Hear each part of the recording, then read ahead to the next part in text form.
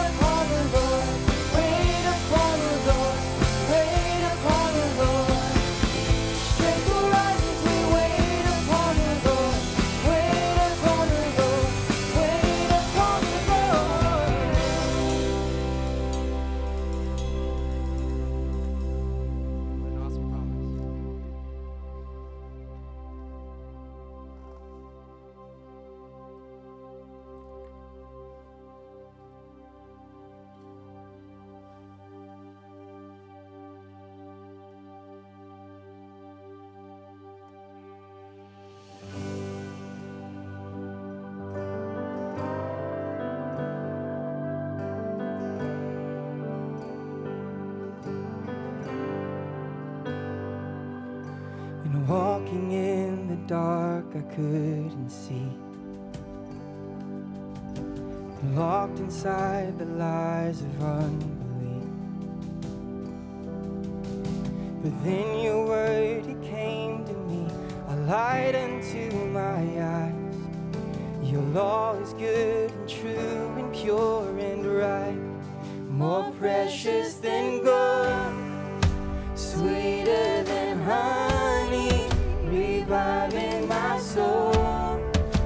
Your testimony, your glory displayed in all creation, your living word, my meditation. I'm waiting for the coming of the King, the one of whom I've heard the prophets speak. And then your word, it came to me, a light unto my eyes, the face of God revealed in Jesus Christ, more precious than gold, sweeter than honey, reviving my soul. Your testimony, your glory displayed in all creation, your living word, my meditation.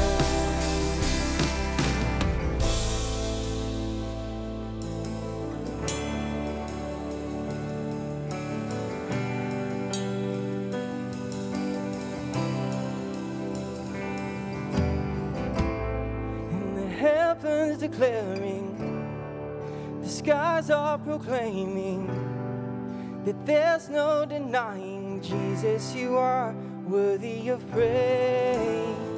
The heavens declaring, the skies are proclaiming that there's no denying, Jesus, you are worthy of praise.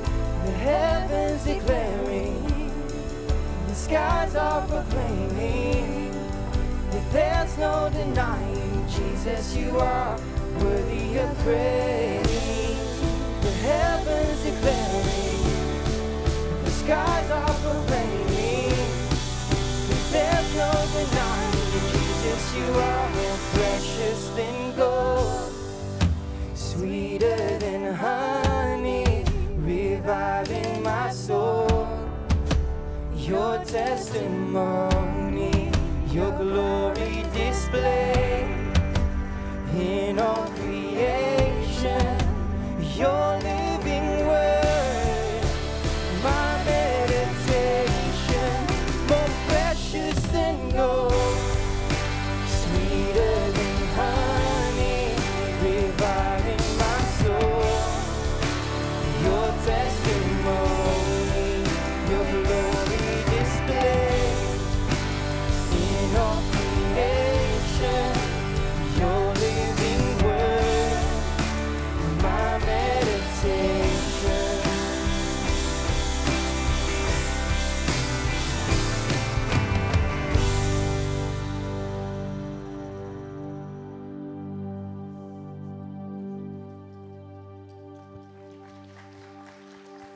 So something that's been on my mind from a sermon I heard this week in 1 Samuel talks about Samuel's ministry when he first starts and goes to be taught under Eli.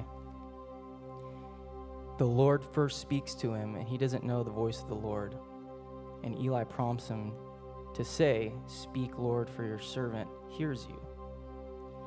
And then you see later in Samuel's ministry, as he grows from that point, he is in fellowship, walking in obedience to the Lord. And then when the Lord meets with Samuel, later he says, "Speak, Samuel, for your Lord hears." And it's this awesome picture of when we're walking in fellowship and obedience with God, and he's inclining his ear, and he is for us. And that's what our verse comes from here in Hebrews, talking about that rest and that obedience that we find in Christ, and that he is for us. He is a God that even though he is seated on the throne, the same Christ of the throne is the same Christ of the cross.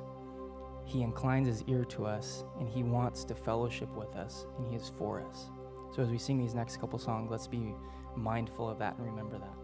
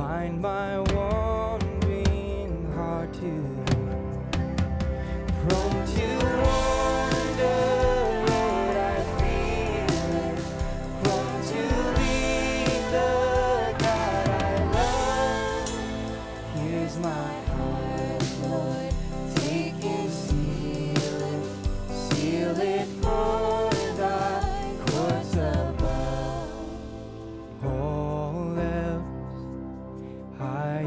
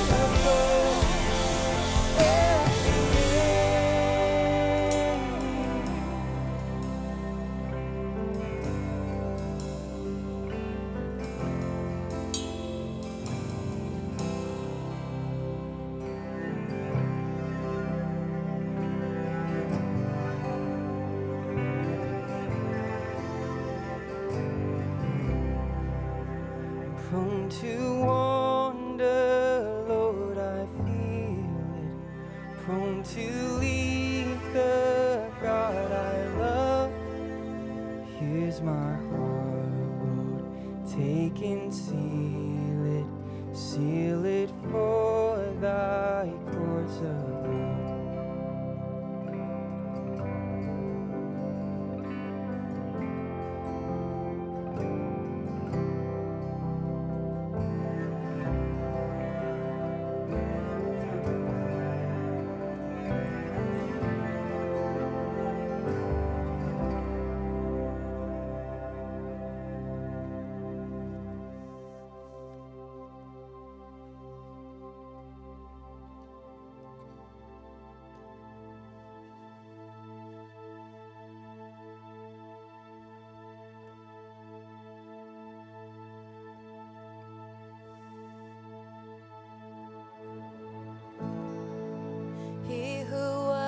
Before there was light, walked across the pages of time.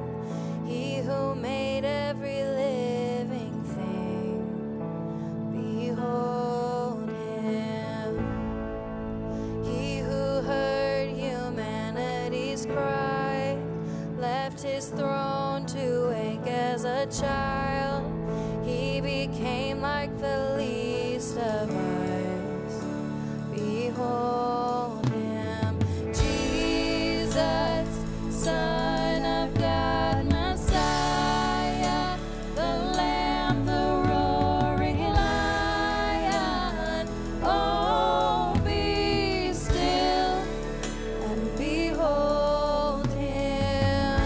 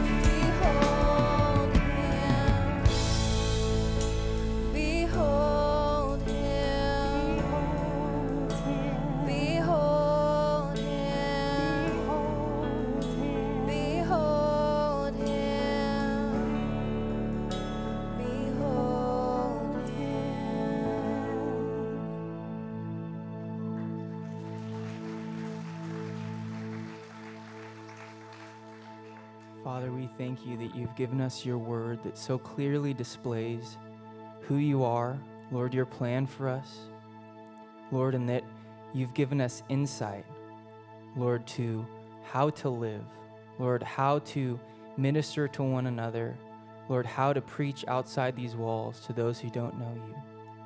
Father, would you give us wisdom and intelligence and insight so that we can understand your word even more, Father?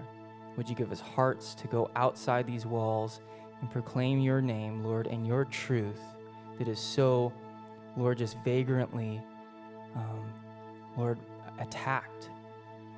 So, Father, would you help us to be bold for you? Father, we ask that you would give us understanding now. We pray all this in the name of Jesus. Amen.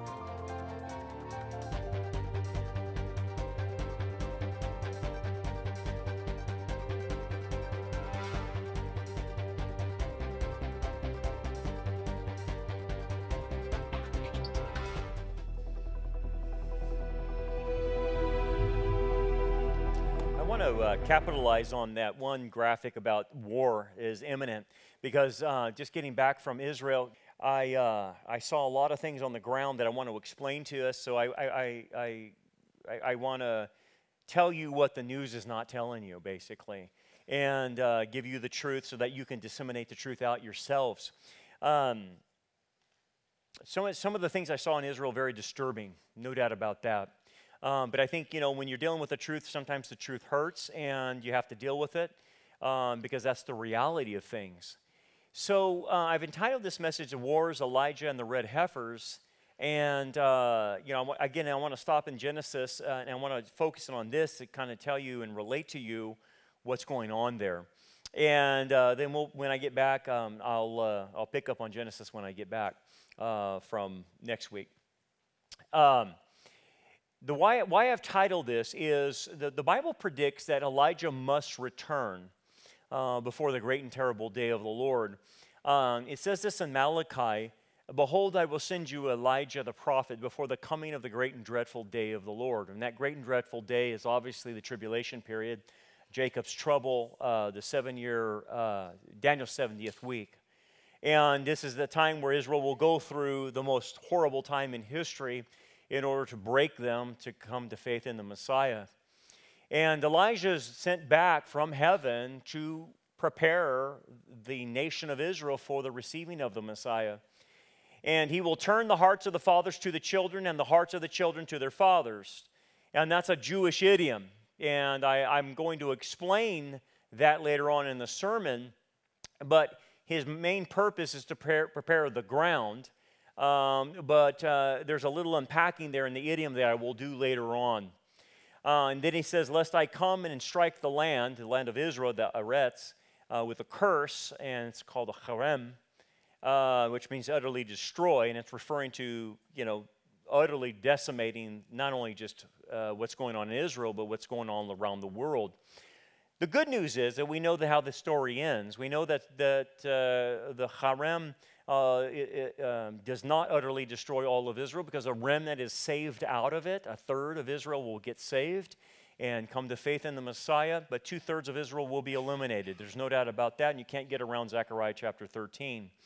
But again, what's the purpose of Elijah? Again, Elijah is to prepare the ground. Now, if you recall, the disciples asked Jesus about this situation because they knew about the passage of Malachi. And they were wondering, well, if you're the Messiah, where's Elijah? And Jesus answered them, and he said, "Indeed, Elijah is coming first and will restore all things." And then Jesus goes into his middle knowledge as God. Jesus is obviously omniscient because he's God, but when we talk about the middle knowledge of God, we're talking about that God knows counterfactuals, God knows hypotheticals, God knows all the range of possibilities, which could be a billion possibilities of people's decisions. And he continues to go on and explain to the disciples that if Israel would have accepted me, then John the Baptist would have fit that role of Elijah. He would not only have been the forerunner that's predicted by Isaiah, but he would also play the role of Elijah. But the fact that they didn't, and he was saying that he would have been, but he's not, so Elijah does come because there's going to be a need for a second coming. Now, hypothetically, if Israel would have accepted the Messiah, he still would have been crucified by the Romans. He would have rose on the third day, and then he would have inaugurated the kingdom at that point in time. But as you know, that's not the way it went, and hence the need for the second coming and the need for Elijah to come back. That's why at Jewish Passover, they'll sit an empty chair at Passover, and it's the chair of Elijah, and they'll go open the door and see if Elijah comes in because of this passage. Now, what you have to realize about Elijah and the need for Elijah is because Israel is facing giants that are seemingly overwhelming. When you're on the ground there, you get a sense of these giants, and I don't know how to put this in words. There's a spiritual reality there on the ground, and it cannot be overcome by human means. It's going to take God to intervene. It's going to take supernatural things to happen in Israel for them to overcome these giants in the land, so to speak. And obviously, Israel currently is facing a situation with Iran and its proxies that's facing annihilation. Now, the story between you and I is we know the rest of the story. They're not annihilated. They will survive all of this and survive even through the tribulation, 1/3. But that's not what they know. They don't know that. And so what they're dealing with is, look, we have an existential threat by our enemies. They want to kill us and annihilate us. It's a zero-sum game. We either kill them or they kill us. We annihilate them or they annihilate us. That's what Israel is facing. And obviously, the fronts that Israel is dealing with, as you know, are like 7 different fronts. Gaza, you know about that, but Lebanon, look, with Hezbollah on the north, I'll talk about that in just a bit, but that's a front. You got the West Bank. Talking to people that live in the West Bank, they're like, dude, these people are a ticking time bomb. We were in Shiloh. I was in by Bethlehem in Ephrat. And the Jews living there know that the people living in the West Bank are nothing but a ticking time bomb. In one of the kibbutz, no, it was a Mashav, I believe it's called. And it's full of all Messianic believers there. And we were sitting there talking to basically the mayor of that town, if you want to really want to call her that, Ailea, I think her name is. And she was saying right there, about a mile away, is they come over, they steal our goats, they come over, they steal our computers, they come over and they do different things. And so we've had to help them with security in that area. And they're right there. I mean, they're like next to you, okay? And we realized, talking to them, that the West Bank is a ticking time bomb. It's another front. Obviously, the Golan Heights with Syria, and that eventually goes into the destruction of Damascus. But then you have Iraq, and then you have Iran, obviously the head of the snake, and then you have the Houthis right there. So this is what Israel's facing. And you look at this, and you're like, oh my goodness, how are they going to survive without divine intervention? Well, yeah, God's going to be with them. There's no doubt about that. But I've talked about this, and I want to make this as clear as I possibly can so that you and I can offset the media, okay? Ezekiel predicts that the descendants of Esau have an ancient hatred and have shed the blood of the children of Israel by the power of the sword of the time of their calamity. And this continues on, this ancient hatred. And I honestly, you can read this, but you have to go on the ground and see the hatred for yourself. You have to see it in living color, it living and breathing in the people surrounding Israel. You have to see it to believe it, because otherwise this is just theory. But I saw it. The Israelis see it, but the media doesn't report this. These people are genocidal. They want every Jew to be killed, okay? And talking to our IDF and talking to other IDF soldiers that we came in contact with that were involved in getting the hostages out, it is clear to me that Hamas has to be annihilated. They have to be completely annihilated. They cannot be allowed to live with their mindset. Same thing with Hezbollah. Hezbollah has to be annihilated. You cannot live with this Islamic genocidal people that are willing to kill you and kill themselves in the process, and use children and use anything they can to kill you. We were talking to one of the IDF soldiers that went in and got the 4 hostages out, and he told us that there was a scene where they helped one of these Hamas soldiers out, and I don't know what was wrong with him. His leg was broke or whatever, and he was injured, and they took him to an Israeli hospital, fixed him up, bandaged him up, got him back, and released him back in Gaza. And they asked him, do you still want to kill us? He says, absolutely. I still want to kill you. Even after we fixed you, yes, I still want to kill you. And I'm like, Brandon, that's the mindset we're dealing with. We're dealing with that kind of mindset. There's no appeasing them. There's nothing we can give them. There's nothing we can say, nothing we can do to appease them other than annihilate ourselves. That's what we're dealing with. And so this ancient hatred is real. And so you see this kind of in Sinwar, who's the head of Hamas, saying, look, man, if we have to kill our own civilians, we'll kill them in the process of killing Jews. because every drop of Jewish blood is fighting for the cause of Allah. That's the genocidal mindset. And then he just came out recently, about 2 weeks ago, and said these are necessary sacrifices that our own civilians die. He didn't care.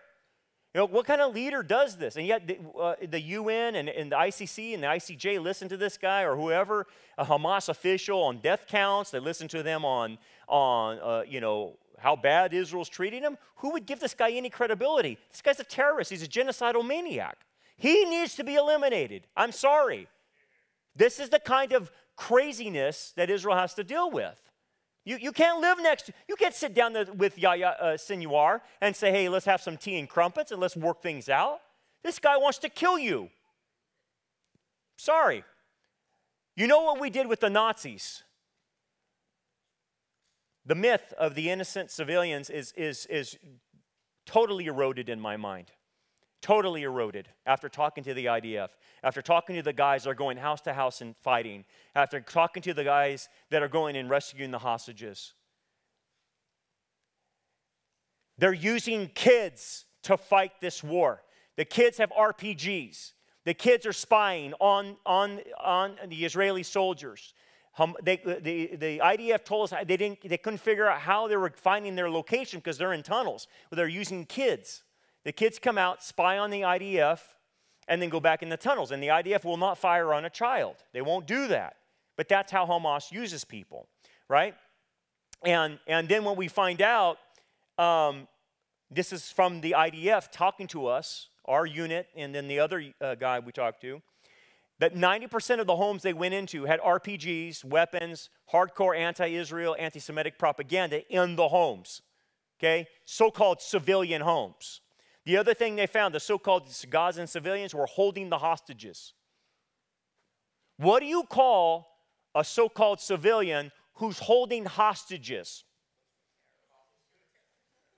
I call him a terrorist. If you're part of holding hostages, you're considered a terrorist at this point.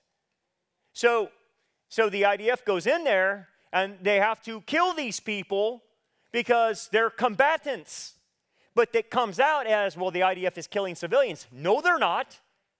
Because the IDF soldier that we talked to that got the last 4 out went in there, and he says it's the civilians that are firing on us. As we're trying to take the hostage, we're having to fight with the civilians who have RPGs, who have guns, and are firing at us. So let me ask you this. Do you think anyone that raised a gun to a cop would be fired on upon that cop? Absolutely. So if I'm the IDF and I'm clearing houses, and I'm going in there, and there's the hostage, and the whole house has guns on me, and they start shooting at me, what am I supposed to do? Sit there and throw down my weapons? Okay, let me go ahead and kill me? No, you fire back. You fire back, and you have to kill them because they're going to kill you. So this is where the civilians are getting killed. They're saying, well, they're killing civilians. No, they're not. They're shooting at the IDF guys. They're having RPGs firing at them. The IDF has to take them out if they're being fired upon. And like the guy said, we are the most ethical army. We don't want to kill children. We don't want to kill innocent civilians. But what do we do when they're firing on us? They have to kill them. So in the last raid of getting the 4 hostages out, 45 people died. Guess what? All 45 are shooting at them. You leave them no choice. You want to say, I'm a civilian, but you're going to fire on the IDF. Guess what? You're going to die. You're just going to die. Other things. Many who joined the massacre of October 7th were not even part of Hamas. They're not even part. They're part of just civilians who joined in. They just joined in to kill people. They joined in because they got into the frenzy. And then the soldier that went and got hostages showed me scenes I probably shouldn't see because it's on his phone. And he's showing us, some of the things they found. Some of the things they found is so brutal, it's undescribable. But some of the things, like what we found, is they used acid on the hostages and burned the bodies down with acid to the bones. And he showed us the bones. This is what these monsters are doing, okay? It's not just they're killing people, they're mutilating them, Okay, it's on a demonic level. So when you go back to Ezekiel 35 and you look at this perpetual hatred, it is turned into, yes, I will mutilate you. I will pour acid on your body to its bones and destroy you for Allah's cause. I'm sorry, I can't deal with you at this point. I'm done. Israel hostage, including 4, were last rescued, have come home telling stories being kept by captive in civilian households. We fundamentally misunderstood what Islamic terrorism is. It is not the fringe group of extremists, but an ethnic and religious ideological movement. The religious values of Islamic terrorists are universally shared by the vast majority of Muslims. Don't forget that.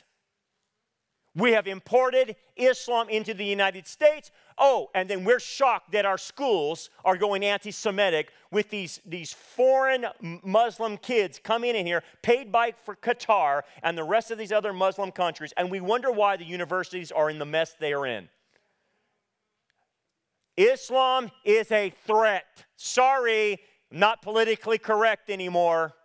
Islam is a threat. Here's the guy that was holding one of the hostages. He worked for Al Jazeera. He was a news reporter. He wasn't part of Hamas. He was holding hostages. He got killed.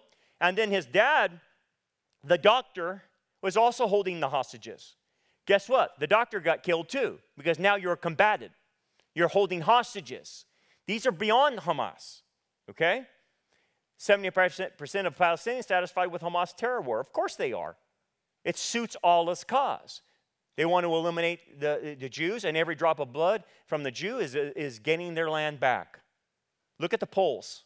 71% of Gaza support Hamas. 56% expect Hamas to win the war. 62% in Gaza are happy with the performance of Hamas. 59% want Hamas to stay in power. Of course they do. Of course, but they can't. But the United States wants them to do. The United States wants Israel to stop the war with Hamas. They want Hamas to win.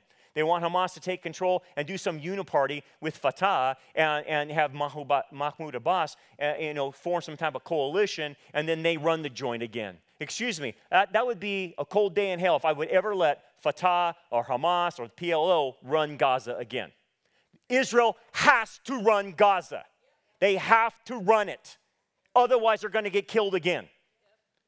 Now, one of the things about Israel, and talking to a lot of the Israelis on the ground, they learned a valuable lesson after October 7th, that this appeasement with these terrorist mindsets and these Islamist mindsets has to stop. Okay, they were trying to appease Hamas, they're trying to appease the Palestinians and the Gaza, whatever, and giving them jobs, giving them all kinds of financial benefits and stuff like that, thinking, well, if I give an Islamic genocidist terrorist money, then they'll not want to kill me. No, they'll have your money and they still want to kill you. That's what they learned. And here's the funny thing is, Jacob was doing the same thing. Remember? He was appeasing Esau by sending him presents. Seems like history's repeating itself again. Jacob, again, typology for Israel. So he goes, I will appease him. He uses the word appease in the Hebrew. So, Israel's making the same mistake again. But now they're waking up to it. That whether you're dealing with the Houthis, Hezbollah, Iran, you can't do this. And now they admit it. So I was talking to a Messianic believer who I will not disclose his name. He's one of our contacts there in Israel and gives us a lot of information. And he said, he even admitted, he says, up until October 7th, Brandon, he says, I was under the illusion that we could live in peace with the Gazans. But I was wrong. We can't. It's not possible. So this is the realization. No more. No more. Can't do it. I stood on that area. We went down there with Danny the Digger Herman, an archaeologist in Israel, and he took us down to the Nova Music Festival. He took us to the different kibbutzim that were hit. We stayed on the outside and we saw it, the destruction. When you're there, it feels like you're walking through Yad Vashem. It feels like you're walking through the Holocaust Memorial in Israel or even the one in LA or whatever. You can sense that, man, something evil happened here. When I was there, I was sicker than a dog because I got dehydrated. But I did step out of the car for a while and walk around in the Nova area. it hit me. I walked out, and I was walking a few places, and you know when you step on something, you can feel it under your foot? I felt something. I'm like, okay, something's under my foot. So I moved, and I looked down, and it was a woman's underwear. And I stared at it, and I thought, is that one of the rape victims' underwear that I've just stepped on? Because they hadn't cleaned up a lot of the area. They've cleaned up some of it. But I thought, oh my gosh,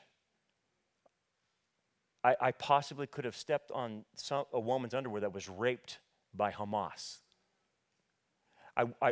We were taken by Danny to other places where the bomb shelters are by the bus stations. There was one of them, like 45 people were shot because the bomb shelters, they went into the bomb shelters because the sirens went off, and they went into the bomb shelters thinking there's bombs. But there was a death trap because Hamas got them all in there and shot them all up. Well, in one area, there was a guy out in front who actually survived it, and he was there, and he was crying in front of it because he survived. And the way he survived is because all the other dead bodies were on top of him and that got shot. And there were like 45 people that got killed in this one bomb shelter. And he survived. We got to talk to him. When you see this, and you see this kind of monstrosity, this demonic level, you realize these people have to be eliminated. You cannot negotiate when they're that wicked and evil. It takes me back to Joshua when God says, when you go in there, I want you to drive the inhabitants out of the land. And a lot of people from the Western society don't get this. They don't, that looks like genocide. That looks like, look, the Canaanites had 450 years to get their heads screwed on straight.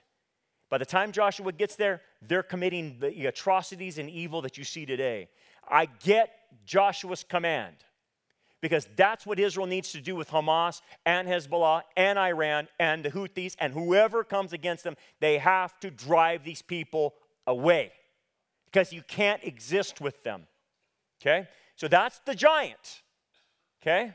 The problem is the United States. That's the problem. So the United States is in a mode of appeasing these animals, these monsters that rape women and mutilate them with acid and put babies in ovens. They are appeasing them. And so what's happening is Israel is learning that the Biden administration is no friend of theirs. And let me tell you what's going on in Israel politically so everyone can understand it. The Biden administration is working through the general staff of the IDF.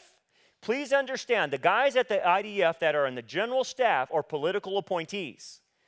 According to the IDF, you can rise to maybe colonel, but after that, it's a political appointee, just like our generals are as well.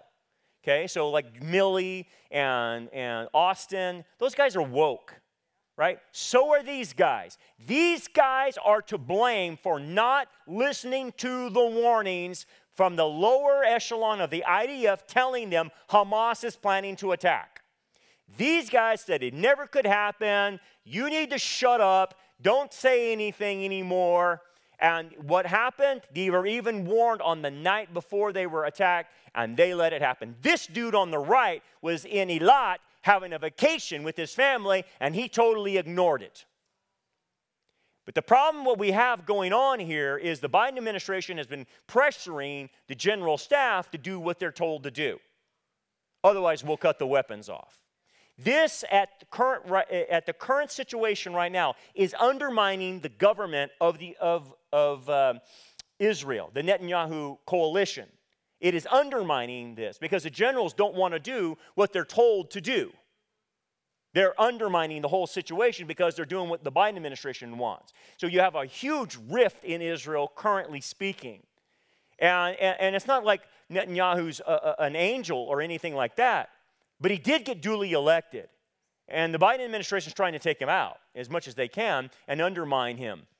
And so what do? They go meet with Gantz, his political opposition party who left the coalition, and they're meeting with all these other guys without the prime minister. I thought we didn't do regime change. Oh, apparently we do. So what's happening with Rafah? So that's the last stage where they want to go in there. But the Biden administration has been slow walking Israel into Rafah. And basically this has allowed Hamas to regroup and get sympathy from the world, and having pressure put on Israel to, hey, it's in this war, it's gone on too long. Hey, Hamas is not eliminated. You have to eliminate Hamas. I don't care how long it takes. But basically, the Biden administration is wanting to create a two-state solution and have, like I said, have them run the show. I'm sorry, that can't happen. So Israel now realizes you can't trust the Biden administration. Okay. At the same time, Netanyahu's trying to be ousted. So the Biden administration is working with like the Kaplan force in Israel, Gantz, and other people to undermine Netanyahu. They want him out of there because Netanyahu's not playing ball with the United States. And by the way, the majority of Israel agrees with what Netanyahu is doing by the polls. So Netanyahu's not like going against the people. He's actually going with the polls. They don't want a two-state solution anymore. They're done with the Palestinians. They're done with all of this nonsense. Now we move to the north. So hang on with me. So while we were there, we were on Sukkot. It was during Sukkot, the Feast of Pentecost. And in 2 days, Hezbollah fired over 300 rockets and drones and missiles into the north. In 2 days. Now, we know they have a huge arsenal, 150,000 rockets. We know they're highly militarized. They're highly capable of staging a full-fledged war in the north. These are not ragtag group of guys. They're very organized, very way more sophisticated than Hamas, and they pose a major existential threat to Israel. They get about $700 million from Iran per year.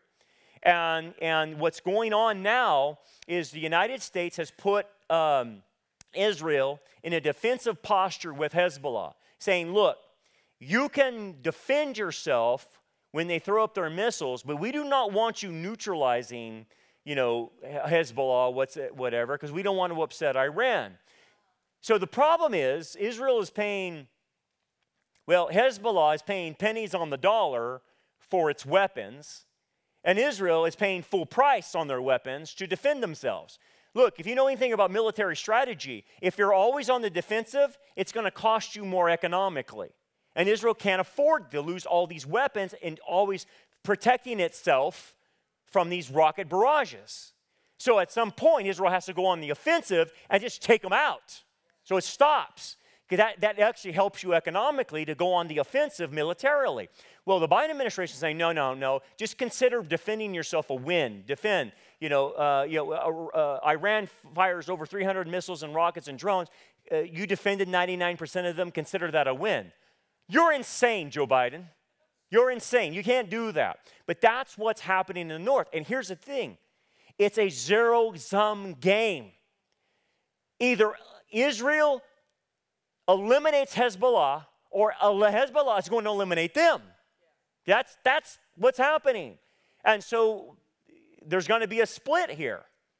Look at the ability of Hezbollah to fire the rockets into Israel. Look at the ranges.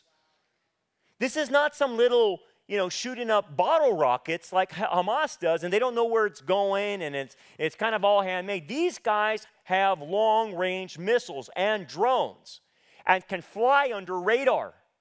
It's serious, man. And you look at what they can hit. So Hezbollah has operational control there. And at the same time, the Biden administration has embargoed Israel's weapons, basically $18 billion of F-15s, the 2,000-pound bombs, and those 2,000-pound bombs could be used to take out Hezbollah. And the United States is not giving them that. For some reason, they don't want Hezbollah taken out. The ammunition for Israel fighter jets, tank shells, and artillery shells have been promised and allocated, get this, by Congress. It has already been voted by the U.S. Congress that Israel is to get these weapons. But guess who's getting in the way of it? Biden. This has been approved by Congress. He is illegally acting right now. Basically, the Biden administration wants Israel to give up sovereign territory to Hezbollah in the north, which is inconceivable. Unbelievable. Here's Netanyahu's speech that came out Monday, and good for him to push back on the Biden administration. When Secretary Blinken was recently here in Israel, we had a candid conversation. I said I deeply appreciated the support the U.S. has given Israel from the beginning of the war. But I also said something else. I said it's inconceivable that in the past few months, the administration has been withholding weapons and ammunition to Israel.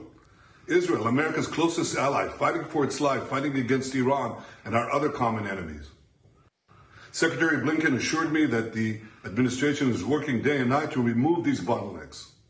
I certainly hope that's the case. It should be the case. During World War II, Churchill told the United States, "Give us the tools, we'll do the job." And I say, give us the tools and we'll finish the job a lot faster. Amen. Amen. Good for him. Good for him. So Israel's at the point they can't appease enemies. And unfortunately, you know, they're dealing with a satanic Islamic genocidal death cult. And let me explain something real quick before I go to Netanyahu. Israel is facing not just them, but Scripture predicts other invasions, a Psalm 83 invasion. It predicts a Gog of Magog invasion, right, of Ezekiel 38 and 39. It predicts the destruction of Damascus in Isaiah 17, which appears to be like a nuclear devastation of Damascus. Then it has the judgment of Elam in Jeremiah 49. And that area of Elam, which is basically Iran, is where they have their nuclear facilities. And Jeremiah predicts that the destruction will happen in Elam. Now, there's a lot going on here. So the good news is Israel is resolved to take care of business. That's the good news, and we have to continue to support that. Here's Netanyahu explaining this. בתחילת המלחמה אמרנו שאנחנו נחזיר את הביטחון הן לדרום והן לצפון. וכך נעשה. מי שחושב שהוא יפגע בנו ואנחנו נשב בחיבוק ידיים, טועה טעות גדולה. אנחנו ערוכים לפעולה מאוד עצימה בצפון. בדרך זו או בדרך אחרת, אנחנו נחזיר את הביטחון לצפון. So he's going to restore security up in the north. You got, I mean, there's estimates of between 85,000 and 100,000 people displaced from the north, living in the hotels in the Galilean area and Tiberias, and they're in the hotels, and they've been out of their house for like 8 months, okay? This is unbelievable. You have to be able to go back, and they have to get back into their homes and live there. And so Israel has to secure this area. Hezbollah has the, is making the place unsecure. Okay, that being the case, the United States doesn't want that, though. So it inevitably is going to lead Israel into a situation where they're protecting themselves, but they're going to be vilified for protecting themselves and establishing, its security. It has to establish its security. But again, every time they do it, they're going to be vilified. And so even right now, the UN Rights Office said Tuesday that the killings of civilians in Gaza during their Israeli operation to free 4 hostages, as well as Palestinian armed groups holding of captives in densely populated areas, could amount to war crimes. War crimes. They're not killing innocent civilians. What do you call a Gazan with a gun in its hand firing at you? I call that an enemy combatant, not a civilian. You decided to pick up arms, you're going to die. But see, that's how it's being slanted. So anytime Israel has to defend itself, the International Court of Appeals, all this other junk, the UN are coming against them and demonizing them. This is what they have to deal with. International Criminal Court could issue arrest warrants for Netanyahu, Gallant, and other top Israeli officials, saying they're starving them out. They're not starving them out. Israel is providing all kinds of food and supplies and medical supplies all through that. But apparently that wasn't enough. 451 trucks per week was not enough. So for optics, the United States decides, well, we're going to take the authority of getting the food into Gaza away from you, and we're going to take it, and we're going to build a stupid pier that won't even hold anything. That's all gone now. And then we're going to do airdrops of food into the Gaza. Brilliant, Blinken, very brilliant. You took it out of the hands of Israel who can keep control of the food. So what? The United States starts doing airdrops. They drop the food, and guess what happens? Riots ensue. Hamas gets its hands on the food and takes it away from the people. And they hold the food hostage, and they divvy out how they want it, and they bargain with it. And if anyone's starving, it's because Hamas is getting control of the food. It's not because of Israel starving anyone out. It's because of Hamas. But you don't hear that. You just hear Israel's starving people. No, they're not. Hamas is. And the stupid United States is playing right into the hands of that. Stupid. Zechariah chapter 12 predicts that Israel is going to be by themselves. And I get it. When you're on the ground, they have to break away from the Biden administration. They have to. I don't see any other way around this. The Biden administration is making deals with the devil. And here's the thing. I already know that that's predicted. But here's the wild card. Genesis 12:3 says, I will bless those who bless you, and I will curse those who curse you. The Biden administration is cursing Israel. Guess what? The foreign policy of God is that you curse Israel, I will curse your land. Oh, this is where it starts hitting us. When you watch God in his cursing aspect, when you mess with Israel, the first thing you'll notice is he'll hit your economy. Is our economy already being hit? Yeah. Welcome to judgment. And then it'll start trickling down to other things. But the first thing he usually wakes someone up with, and a country up with, you want your pocketbook hit? I'll hit your pocketbook. You keep messing with Israel, I'm going to mess with your prosperity. And that's what's starting to happen with the Biden administration. It's been happening for the last 3 years. And I don't care if it's Biden and he's a Democrat. I don't care if it was a Republican. I don't care. You mess with Israel, Republican, Democrat, you mess with the bull, you're going to get the horns. That's just the way it works. Now, let me pivot to Israel's problem internally. The reason for Elijah's return is to turn the hearts of the fathers to the children and the children to the fathers. That's a Jewish idiom. And it means, that idiom means that Elijah must transgenerationally connect the current generation of Jews with its ancestors. Okay? It must connect them to Moses. It must connect them to Abraham and Isaac and Jacob. It must connect them to Daniel and Isaiah and Samuel and David and all the ancestors of Israel. Why? Because the current generation is alienated from their own ancestors. They do not follow what Moses set out. Okay? So again, this is where the idea, I will turn the hearts of the fathers to the children and the hearts of the children to the father. It's a transgenerational thing, and it also goes into a current situation as well. Okay? So let me explain something. When you study the life of Jacob, before Jacob wrestles with God, he seems to be somewhat spiritually alienated from the faith of Abraham and Isaac, his father. He's kind of doing his own thing. And then we have his moment where he gets saved. We think he got saved when he wrestled with God.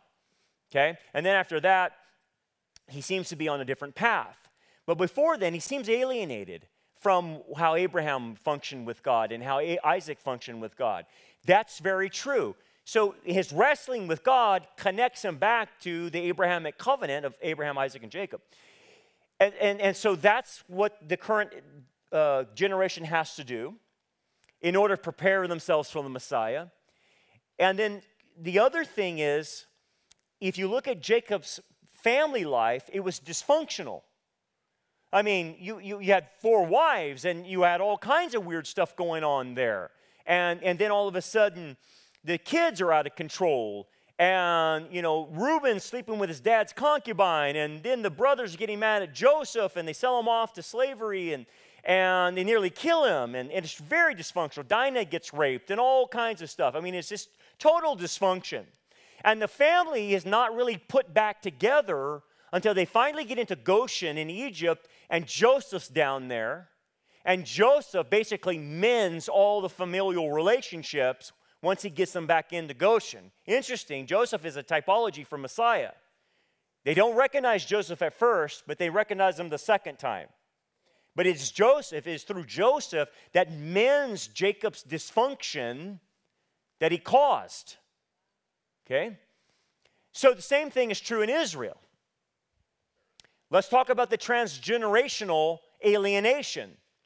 So you have the tale of two cities in Israel. You have Tel Aviv, which is secular Israel, and then you have Jerusalem, which is religious Israel. Both are alienated from their ancestors. Now, I know they practice the feasts and stuff like that. But when you look, let's look at the religious aspect, okay? When you look at the Haredim, you look at the Orthodox, you look at that, and you're thinking, I do not think that's what Moses intended. I'm sorry. I don't know where you got that stuff from. I love you, but you have taken rabbinic Judaism off the charts. That is as far away from what Moses intended for Mosaic Judaism versus rabbinic Judaism. And the rabbinic Judaism is alienating the Jews from their ancestors. I don't think that's what Moses intended. Okay? And I love them, but the religion of the rabbis is killing them. Okay? Now I move to the secularists. They're in the same boat in a different aspect. They too are alienated from their ancestors, because I don't think Moses would approve of Tel Aviv being the gay capital of the world. Okay? So you can see that whether you're so-called religious or you're secular, you're still alienated from the original faith of your ancestors, of Abraham, Isaac, and Jacob. You're alienated. And when obviously when you talk to the Messianic believers there, they're not alienated. They have connected to the Messiah, and through that they're totally in line with the ancestors, and it makes sense. So when you put these two together, you understand, oh, that's one of the reasons Elijah must return, because I look at both of those aspects, that cannot be overcome without supernatural intervention. It can't. Just talking to the Orthodox, and it's just, their mindset is so dogmatic. You're looking at Pharisees like 10.0. It's like off the chart, man. And I don't mean to be critical of them. I love them. I feel sorry for them. But they have taken it out so far that it has no resemblance to the 613 commands of Moses. It's no resemblance to it whatsoever. Where did you get hats like that? I mean, with the fox fur, and they say they're crown. I'm sorry, but I don't think Moses prescribed that. And then you go to Tel Aviv, and you're looking, it's like San Francisco. Hey, hey guys, what are we doing here? My heart breaks when I see this, because it means we're lost. We're lost. We're disconnected from our ancestors, from Abraham, Isaac, and Jacob. And then let me bring to the contemporary. The contemporary problem in Israel is getting worse as we speak. Now, you don't hear this, but you have to be on the ground to hear it. When we were there, we were delivering PTSD books, okay? Because the whole nation's in trauma. And talking to them, talking to people on the ground, they say, Brandon, there's like this cloud of sorrow that's all over us, and we can't escape it. And a lot of the soldiers obviously having PTSD. I was talking to Danny, the digger, Herman. He's look, man, the stress of all this. He says, I had to get on high blood pressure medicine.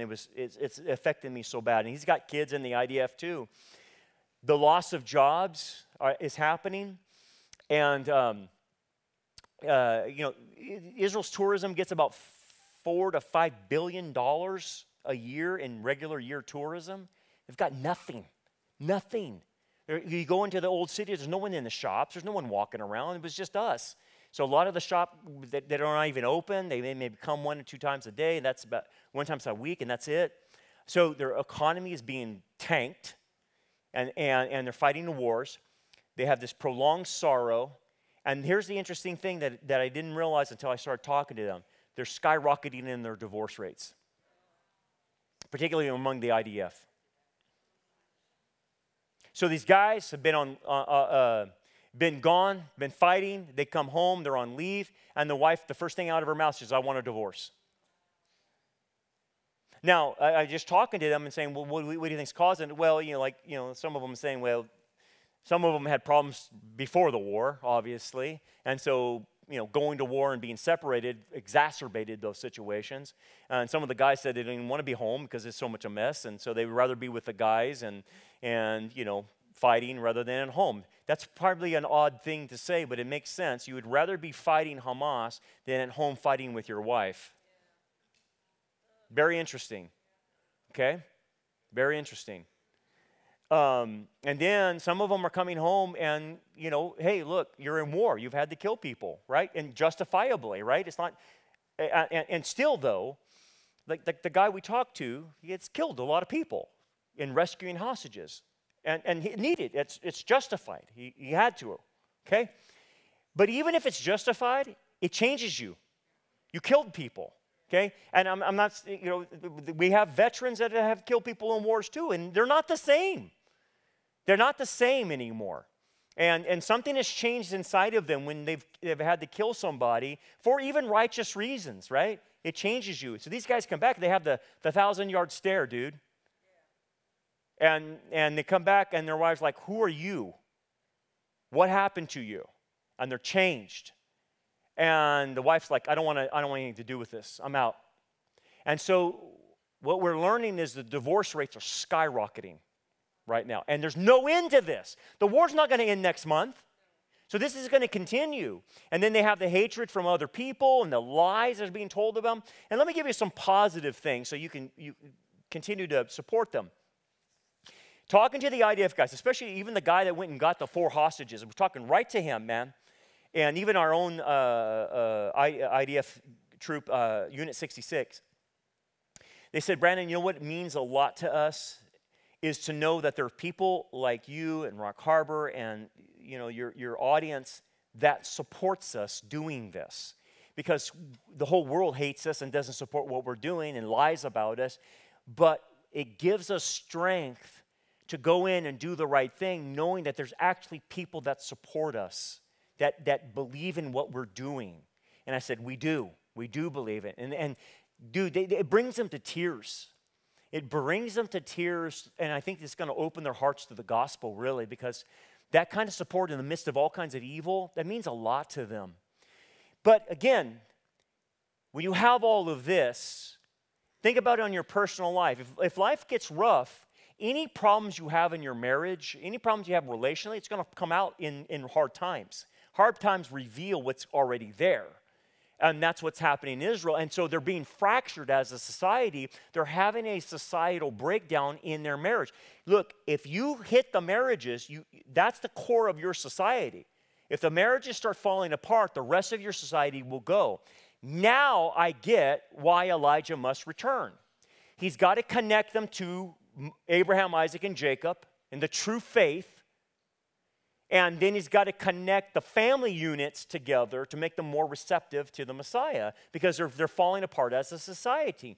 I totally get it now. I'm seeing it right in front of our very eyes. Now, last part. Man, I'm running out of time. You gotta listen fast, okay? Listen really fast. Jacob has got to exercise faith in the Lord's word instead of doing things that are not sanctioned, okay? Now, we've been studying Jacob, and we already studied that, hey, after coming out from Laban, he's supposed to go back to Bethel, and that's where he needs to go, where the pillar is, the rock he set up and made his oath to God. He needs to go there, okay? That's where he needs to go. The problem is we already know he starts hanging out outside the border at Sukkoth, at a place called Sukkoth, which is tabernacles or booths, and then he ends up moving to Shechem, and again, that's where Dinah gets raped. And in the process of this, he builds an altar there to the Lord. I don't know. He wasn't sanctioned to do that, but he just felt, I need to do this. And it's like, well, Jacob, you were supposed to go to Bethel. If you're going to erect any altar, erect it at Bethel, but not erect it in Shechem or erect it in Sukkoth. You're doing things that really are not commissioned by God. You're not being told to do it. You're just doing it. And maybe you're covering up your disobedience with religiosity. We studied that. Okay.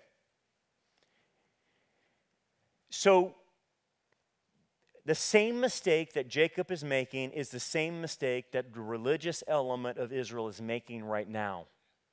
And let me tell you how it's intertwined with geopolitics. There is a fervency in Israel underground, so to speak, of rebuilding their temple. Okay?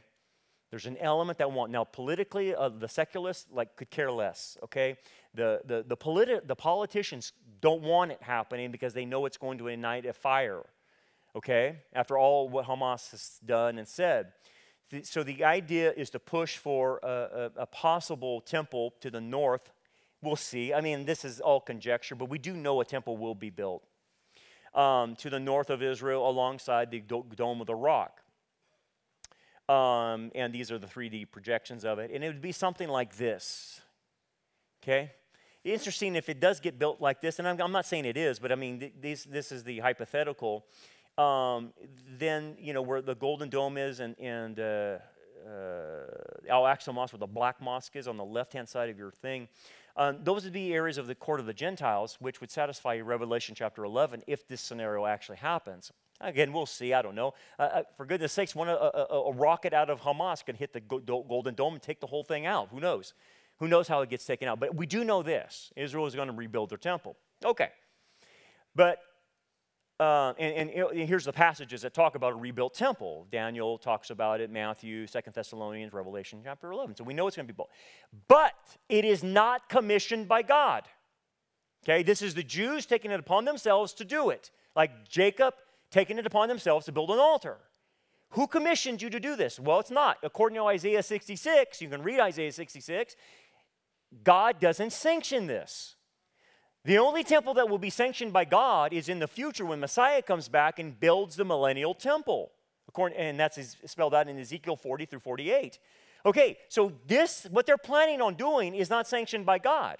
Okay, but here's the catalyst for all of this. The red heifers. The red heifers are in Israel. I was with them. Right? I was 2 inches away from these guys. Now, if you want to read about the red heifer, you read Numbers 19. But the red heifers are becoming a herald for the last days. Now, to explain the red heifers is you read Numbers 19, and it explains in order to consecrate the people, consecrate the area for the temple and the people, you need the ashes of a red heifer. And it's got to have this elaborate sacrifice, and you have to burn the animal in a certain way. You have to burn the animal outside the camp. You mix it with different types of wood, citrus and saffron and stuff like that, and you mix it, and then you take the ashes and you mix it with living water, and those ashes can be used to consecrate the people to go into the temple. Okay. Now, please understand this. There's only been 9 red heifers since Moses. Okay? 9. We haven't seen a red heifer for almost 2,000 years. And now all of a sudden they appear. I wonder why. Maybe that's just a coincidence, right? All of a sudden after 2,000 years they pop up. And guess where they popped up? In Texas. The 5 red heifers that I was with, they're in Shiloh. They're keeping them at Shiloh, which, again, maybe they're not the real ones. Maybe they're a decoy. I don't know. I can't believe Israel would tell people where the red heifers are. They come from Urbanowski Ranch in Houston, Texas, and the other 4 came from Triple Creek Ranch in Rockwell, Texas. They were inspected, and they have to be inspected that they'll have no more than 2 hairs that are discolored. They can't be tagged or anything like that. And so these are the guys, these are the heifers in Shiloh. And the farmers raising them didn't tag their ears, so they're without spot and blemish. And they're past 2 years old. So they have to be past 2 years old in order to be sacrificed. And so they're past that. They're at the age where they could be sacrificed. Here's their names: hope, redemption, virtue, rebirth, and comfort. That's their names. And again, I was right there in the pen. I didn't go in the pen, but we met this guy, Larry Bontrager. He takes care of the red heifers in Shiloh, provides the heating, and boy, it was hot there, and cooling and whatnot. He takes care of them. He feels he's called to take care of them. Shiloh is where the tabernacle used to be. Before Israel moved it to Jerusalem, David moved to Jerusalem, and where that yellow circle is, that's where the red heifers are being kept there. They could be decoys, I don't know, but nonetheless. What's my point? Okay, we haven't seen the red heifers in 2,000 years. In order for the temple to be reinstituted, you have to have the ashes of the red heifer, not only for the place, but for the people, to be consecrated, to be able to go do temple worship. And we know Scripture predicts this. But let me now move into what Hamas said about this. Okay? This is very important. Because talking to the average Israeli on the ground in Israel, they had no clue what we were talking about red heifers. The secularists. They didn't like, what are you talking about? What red, what? And they were like clueless. I'm like, wait a second. Hamas knows more than you? Now, I'm not talking about the religious. I'm talking about secular. I don't expect a lot out of the secular. But anyway, it is. Look what Hamas said. Hamas spokesman Abu Abayada in Gaza had chosen the 100th day of the Israel war against Hamas. He cited the relocation of the 5 red heifers to Israel from Texas as the reason for the October 7th massacre. Now, watch what he says. He said, at the core of these beliefs is a specific Jewish Zionist idea involving the burning of the 5 red heifers, sacrificing one of the heifers, utilizing its ashes in a unique cleansing ceremony, allows unrestricted access for Jews worldwide to enter the Al-Aqsa Mosque. Now, when he talks about the Al-Aqsa Mosque, he's referring to the entire Temple Mount. He's not talking about the Black Mosque on the south. He's talking about the entire Temple Mount. Wait a second. Whoa. This is Hamas saying one of the reasons we attack is not just we want to annihilate Israel, is they're making a play on the temple, and they have the red heifers, and they're going to sacrifice these red heifers. We needed to stop that. We do not want the Jews having control of the Temple Mount. Oh, you see now the religious aspect is playing into the geopolitical aspect now. It's bringing Hamas and Iran and Hezbollah all involved because the red heifers have made an appearance. And Hamas knows what they're for. Wow. Here's the interview. I mean, you can translate this if you can. الحمد لله رب العالمين الذي أمرنا فأعددنا وحثنا على القتال. Okay. So if you picked up on that, he said the cattle are dying. But there's a whole thing that Hamas produced talking about the red heifers. And that's why they attacked. Hey, that's a problem. Okay, so here's the thing. The red heifers are now, they've reached the age and they don't apparently, according to them, they don't have any spot and blemish. They can be sacrificed. Okay?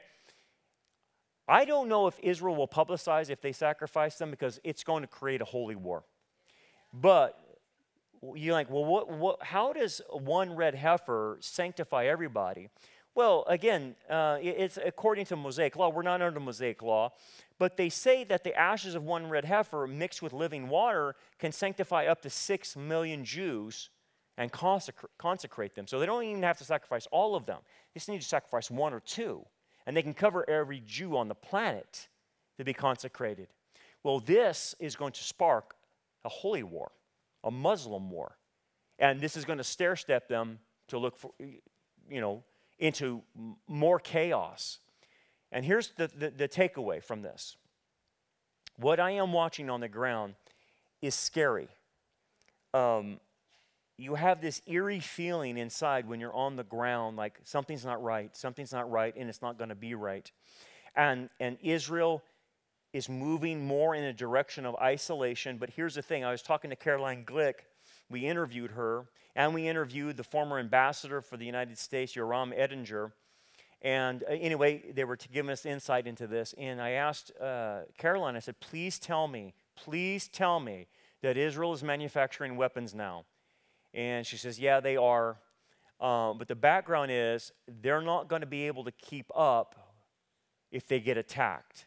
They don't have enough weapons. They have to get them from the United States at this point still. They're starting to manufacture weapons, which is great, and they need to do that. But guys, I'm going to tell you, I don't think they're going to do it in time. I think eventually what I see after war after war after war, they're going to need help. And if they're going to break away from the United States, guess who's going to help them? A guy is going to come on the scene who worships the God of war, according to Daniel chapter 11. And this guy who worships the God of war is the man of sin, the man of lawlessness. He will come to Israel and say, I'll be your protector. You don't need the United States. I can provide militarily for you. I can protect you from military invasion, Isaiah 28. And so here's the thing. I'm your new best friend. I'll protect you. Just do a 7-year deal with me. And unfortunately, Israel does do a deal with the devil. It does. Now, that's what I felt when I was Israel, that this is not going to end well in that sense. It does end well, and Israel does get saved at the end through the tribulation after Antichrist turns on them. So a third gets saved, no doubt about that. And that's the bright spot. But here's the takeaway for all of us. The takeaway is this, and I was talking to the IDF troop at dinner, and I said, look, here's my admonition to you. You and we here at Rock Harbor can't go in the trenches with you and fight Hamas, even though many of us would like to help you and go into the trenches and fight with you. I guarantee you that. But we can't go in the trenches with you. But what we can do is fight a different war for you. And it's a war for the truth. A war against the propaganda machine of the whole world, the satanic world that's lying about you. So if you fight your battle, and then we will help you by fighting our battle. And that's what we can do. And of course, we're going to support them financially and all these other things that they need. But guys, the biggest thing that the takeaway is not only supporting them, but you and I have to beat people to the punch about the truth. If you go to dinner with a family member and they're saying, yeah, the Jews are committing genocide or the Jews are starving out people, dude, you have to correct that. You cannot let that just lie there. And say, well, I don't want to offend them. Sorry, you offended me. I know what's going on the ground, and I'm going to set you straight. You're wrong. You've been listening to CNN. And that's how we help the Jews fight this war. We have to fight the war with truth. Okay, we're not in this is the trenches that you and I have to fight. So I don't care if it's your family member. I don't care if you have to hair lip the Pope. Who cares? You got to get the truth out. You got to get the truth. Not only your family, your neighbor pops off and says, why are you flying that Israel flag? They're genocidal, they're occupation. No, you correct that. You correct that. You do that with gentleness and respect, but you correct that. That's how you fight. That's how we're going to fight. That's what they need. They have the bullets, they have the weapons. They need us to fight this other war. And if you and I can do that, then we will serve our duty. We will serve in our responsibility. And that's what the Lord asks us to do. Fight him with the sword of the Scripture, with the truth, right? That's how we can help. All right, let's pray. Father, thank you, Lord, for what you've exposed us to in Israel, the real story. And Father, we do support the Jewish people. We want them to come to faith in the Messiah. We pray for their security. We pray for their protection. We pray for the IDF guys that are going in there and risking their lives and putting it on the line. Protect them, Father. Send your angels to surround them as they go in and wipe out these monsters that want to annihilate them. Please, Father, help them through all these wars. We know you'll make good on your promises to them, but we do pray for their protection and for them to come to faith in Messiah soon. And Father, help us to get the truth out, to be those who stand in the gap, just to shine the light on error and to set the record straight, Father, as much as we can. And that's how we will fight our war. Bless us now as we go. We pray in Jesus' name. Amen.